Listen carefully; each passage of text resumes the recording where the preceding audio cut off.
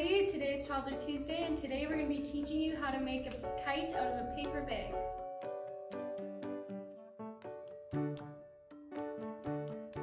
To start, we're going to decorate the bags using stickers, markers, and letters.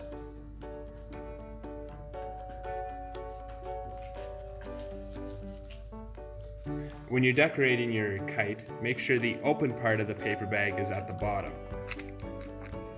like this.